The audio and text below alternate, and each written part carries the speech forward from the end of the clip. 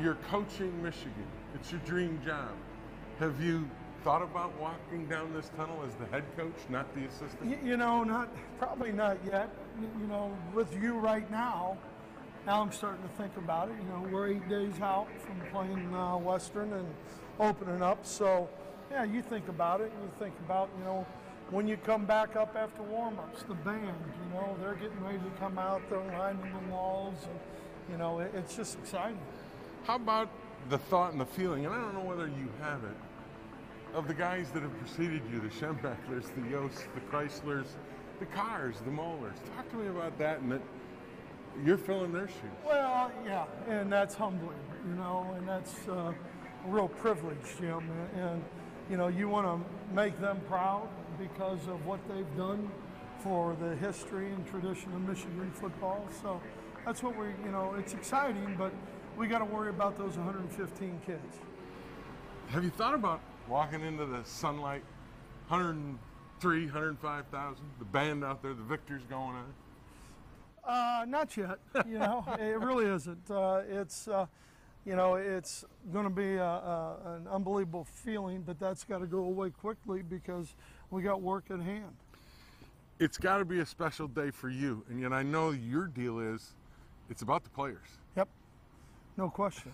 It's all about the players. That's your focus. Right. Well, it's about those players on that team, Team 132, and it's about those teams that came before, and first and foremost, it's about Michigan. It's Brady Hoke's first year at Michigan as their head coach. Stay with us. A new season of Inside Michigan Football is coming up next. Inside Michigan Football is brought to you in part by AT&T. Let the debate end here. AT&T is the nation's fastest broadband network. AT&T, rethink possible. By Absol Pure Water, delivering quality bottled water since 1908. And by the University of Michigan Health System and UofMHealth.org, proud to be the official healthcare provider of Michigan Athletics.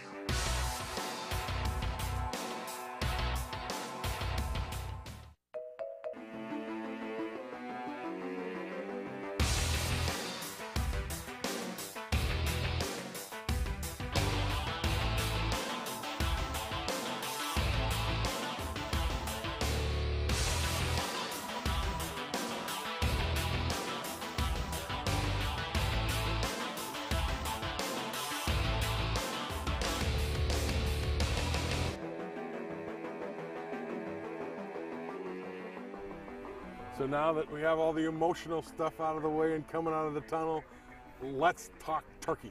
All right. And let's start on the defensive side of the ball. Sure. Everybody last year was very disappointed. I know when you came in, you saw the stats and had to say this can't be true. That was the side of the ball that I think most people felt needed the most work.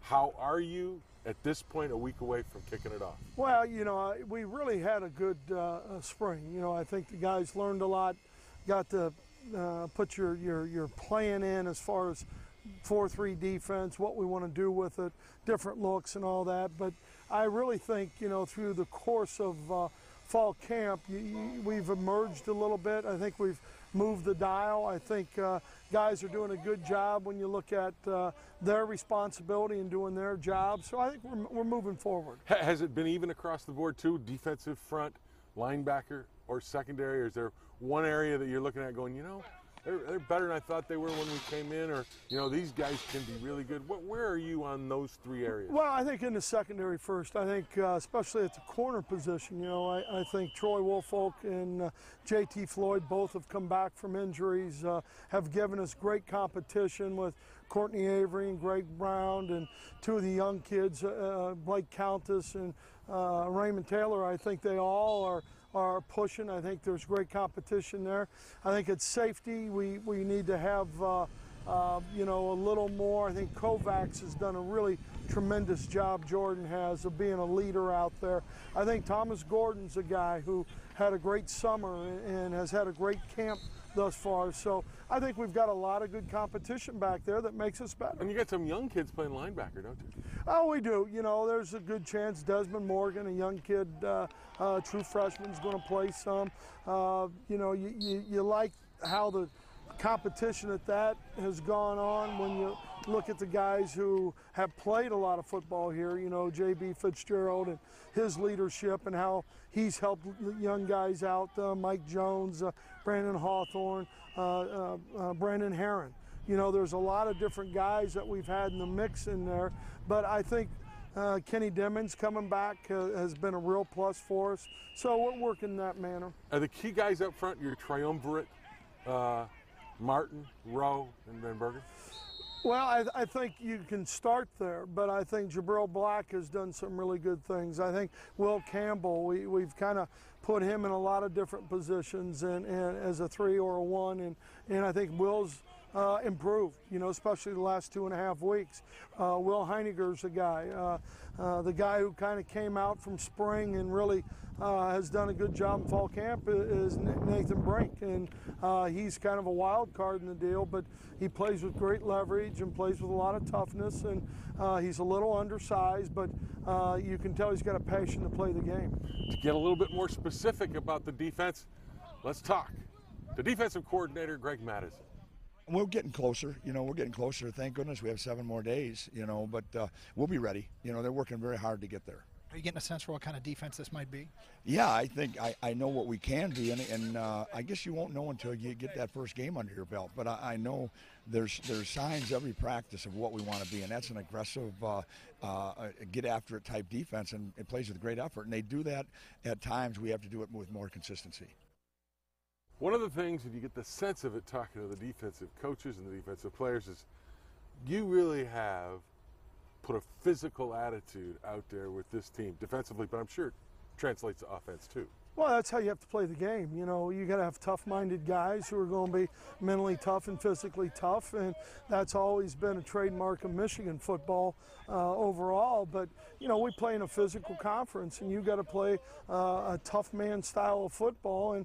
And I think, you know, when I look at the guys and how they've developed and, you know, the defensive staff, you know, Greg obviously coordinating it, and Kurt Mallory and Mark Smith and Jerry Montgomery, we all have the same mindset, and I think we've made some real strides. Now, you know, we've got 12 guaranteed tests ahead of us that we got to see where we're at. Now, Greg Madison talks about, hey, we're going to play Michigan defense. Can you define that? I think I know what it is, and I know that you agree with him that there is a quote-unquote Michigan defense. What is that? Well, I think it starts up front with how that front 7 plays together and how physical you attack the line of scrimmage and take the line of scrimmage. And then I think the other part, and maybe even bigger part, is getting 11 helmets on the football. And that's one thing that we've got to stress all the time, and that goes into Jim, you know, pursuit angles and all those things, who's forcing the ball in, and a lot of the schematic things that happen, but it's an effort and an intensity you play defense and with. This you bring to this program from when you were an assistant coach, because in '97, I'll never forget, there was a film, I don't know whether we were playing Iowa or something, where somebody gets knocked down or tripped up, and at the end of the play, there were 11 hats right on the pile. Right. And that's what you're looking for. Oh, there's no question. You know, there's 11 places on a human body for a helmet, and so we want to get all 11 guys there, and we want guys who are going to play reckless, abandoned kind of defense as we're pursuing to the football. I can't wait. And yet we've still got more to talk about, including the offense, which should be explosive and interesting. So stay with us. That's next on Inside Michigan Football.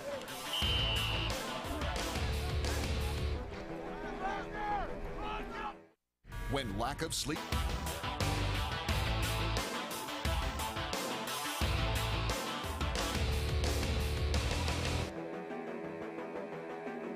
You know, one of the big questions coming into this season was the offense, the change in the offense. How's Denard Robinson going to handle it? Well, I think Denard Robinson is going to handle it pretty well. To find out how he feels about it, let's go to our Doug Karsh. One of the biggest stories this fall with the Michigan football team is the development of Denard Robinson. Michigan fans will see the results Saturday against Western Michigan. The junior signal caller is being asked to adapt his game to a more pro-style offense. He's also now clearly the leader of this Wolverine offense, but think back to September 5th, 2009, also against Western Michigan, late in the first quarter when Shoelace made his debut. It ended so spectacularly, but got off to a rocky start. You know, he was a little wide-eyed. You know, he was maybe a little bit nervous. He was nervous. He was stuttering. He was, you know, he had that nervous smile about him. And my eyes was big. Everybody like, what's wrong with you? Just calm down. It's gonna be all right. It's just like practice. Hughie said he looked even a little scared the first time he was in the huddle. Is that true? No doubt about it. No doubt about it. And if he tells you differently, he's lying. I actually couldn't say anything. I couldn't even talk loud enough. So I was like, said, "Hut." Nobody heard me. He didn't say the cadence loud enough, so we all jumped off sides. Kev was like, well, you got to speak up. Everybody, like, Moke was like, you got to speak up because we can't hear you. I'm like, all right, I got to man up and call it loud enough, all right? So I called it loud enough, and I'm like, all right. Said, hut, and I forget the play. Robinson drops the snap. I pick the ball up. I'm like, what am I going to do with the ball? I'm like, all right, let's go run. Let's do what you got to do. Picks it up, runs right. He dodges one man, steps out of a tackle to the 40, cuts back inside, 35-30, puts on the Jets. He's gone. Denard Robinson, his first run from quarterback in a Michigan uniform. And while that play was certainly indicative of what was to come from Denard Robinson in terms of pure excitement, Al Borges, offensive coordinator, and the rest of the staff are working on developing Denard Robinson as a more well-rounded quarterback. His teammates see that in the huddle and once the ball is snapped. Any side of pressure, I was just out there. I had to run. You know, I was just going to make a play by myself instead of using my teammates. Now it's like I got the big O in front of me, the big offensive line, and they got time. They make time for me. So, and I got big receivers and running backs to block and running backs to carry the ball. So it's just like, let's go out there and have fun.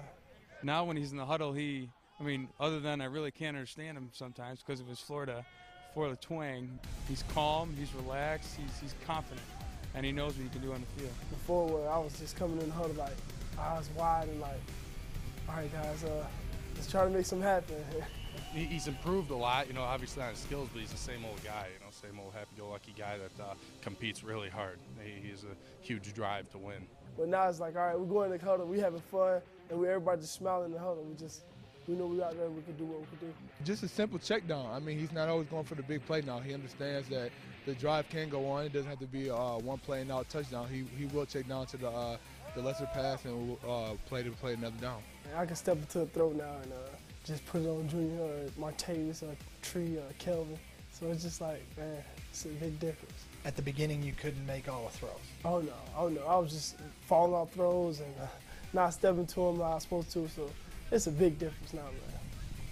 For Inside Michigan Football, I'm Doug Karsh. Clearly, Denard Robinson is the focal point of your offense. I mean, he comes into this season as the defending Big Ten Offensive Player of the Year. Sure. How's he handled this quote-unquote change of your offensive coordinator, Al Borges, to be more of a under-the-center quarterback?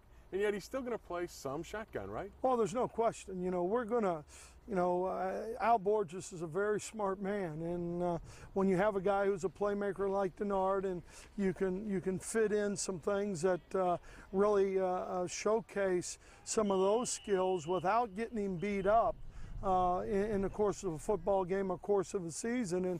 And Al, we definitely will run some of the things that he's run in the past. But, Denard's had a really, really good fall camp. I think the growth that he's made from spring to the fall has been outstanding. The other thing that has been going on and been in the newspapers and been a focus of attention has been the running back, that nobody has really stepped up. And you want to use one guy to take 15 or 20 carries to become a feature back.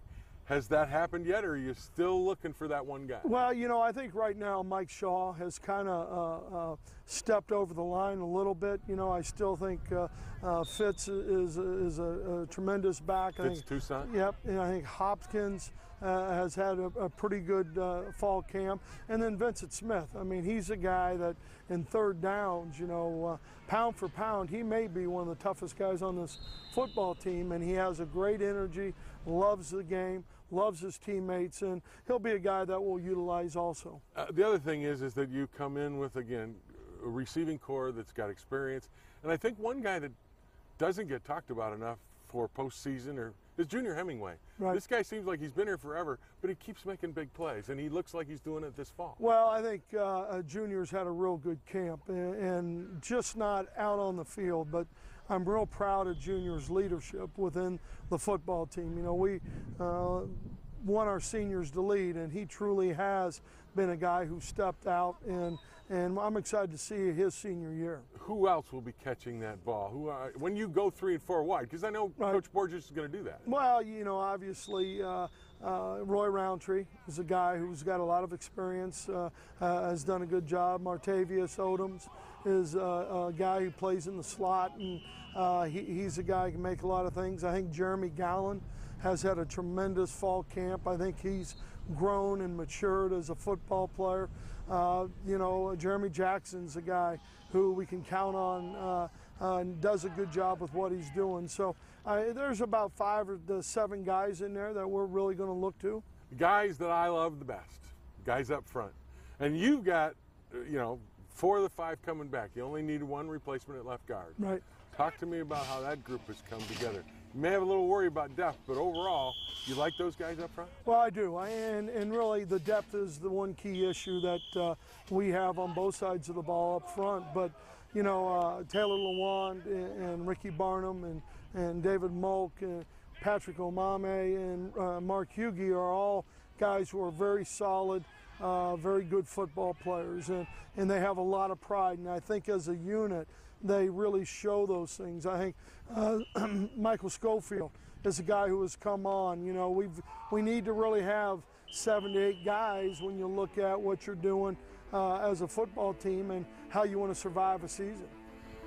Sounds great, offense and defense. When we come back, we'll talk more about this Michigan football team as they get ready for their opener against Western. Stay with us. More Inside Michigan Football coming right up next.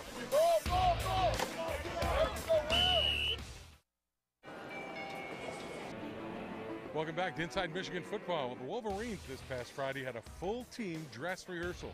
Game uniforms, full pads, scoreboards and everything to get ready for their game in the opener against Western Michigan.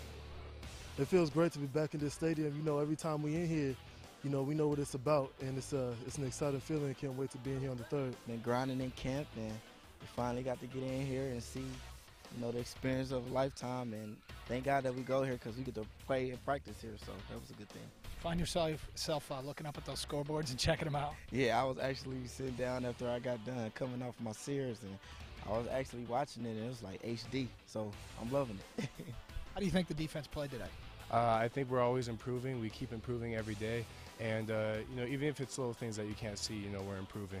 Do you think as a team you're more intense when you're in the stadium as opposed to practice? Always. When you're in the big house, you got to bring an intensity that is like no other. The offense, we did some things well. There's obviously some things that we have to work on, and, we have another week to prepare, and we're excited coming up for next weekend. I think we did okay. We can get better. It's a little kinks now and there. So, just main focus is this week, game week. Like Coach said, we got to be flawless, so we got to be on point on everything. You notice some of the young guys wide-eyed? Yeah, that kind of did good out here today. When I first came out here, I saw some of the young cornerbacks who were, like you said, wide-eyed. But they just got over the big stadium and were able to play good. Blake, he was like, man, this is crazy. I was like, yeah, this is crazy now. Wait till this stadium is packed come September 3rd, so I know he can't wait. This is where the magic happens. We talked a lot of offense, we talked a lot of defense, and there are concerns and there are credits on both sides of the ball. The other side of the ball is that special teams that nobody wants to talk about, and yet last year was a real problem in your placement kicking. Mm-hmm. Talk to me about where that is right now as you head into your first game. Right. Well, I think Brandon Gibbons has really had a nice fall camp, and he's been very consistent with what he's doing. I think Matt Wild, the young guy coming in that was recruited, I think Seth Brookhausen in the punting and Matt in the punting have done a nice job. I think we made strides. We're still not going to name a guy as of today, but there's a lot of good things and a lot of great competition, and I think one of the things that's helped is they've come over here and kicked a lot during fall camp. We've had someone bring them over so that they could get out here and kick in this environment, even though there's not 110,000 people, but you're kicking in the stadium, and I think that's important. So here's the question. Have you put the pressure on them in practice? Have you stood there and said, okay, we're down 2. There's 7 seconds left. If you kick it, we leave and go in. If we don't, we run gassers. Oh, yeah, there's no question. You always got to put that pressure on them, and in fact, we'll put a little more on them today, so it's going to be fun. The other thing is we haven't talked a lot about Western Michigan. Yeah. They come in as a pretty good Western Michigan team, pretty good MAC team. Right. They're not going to be that sacrificial lamb, are they? Well, they never are. I mean, number one, you know, I coached against Bill Cubitt an awful lot, and his teams are always physical. They're always tough. They play 60 minutes of football, and he's a tremendous coach, and I have so much respect for him that, you know, this is a big venue, obviously, but being a MAC coach and being a MAC player, I know what the mindset's going to be. When you're standing on the sideline, what's that one thing that you want to see happening during the game where you say, okay, I feel good about this, we're where we need to be, rather than that point of an, oh no. Sure. Talk to me about what that is in that opener. Well, you know, we want to have a physicalness and a discipline as a football team, and we want to be physical on both fronts, and we want to play with a tempo as a team. You know, a defense having some urgency to getting set up, and an offense that has got a great tempo to it, you know, as they move the football and possess the ball. We've got to have great ball security. You know, the last 3 years we were minus 32 in turnover margin, and we can't do that. We've got to take care of the football. We've got to be a team that plays 60 minutes of football together, and that's something that as a team we talk about every day. Brady, great first show. Thanks. I look forward to 13 more of them. All right, Jim. Thank you. And we hope you join us for each and every one of them right here on Inside Michigan Football. Inside Michigan Football is brought to you in part by AT&T. Let the debate end here. AT&T is the nation's fastest broadband network. AT&T, rethink. Only on 7.